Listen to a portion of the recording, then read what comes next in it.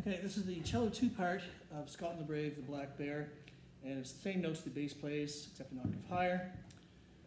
And some things to look out for is the C sharp right here on the G string, because we're in the key of A major. No G sharps though.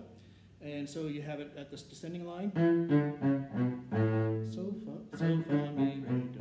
Not, right, that's A minor. And you have this arpeggio. Good at A's. Do that too. Okay, and at G I'll do the top notes first time and then the bottom notes second time. Here we go. Now we have to start at the beginning.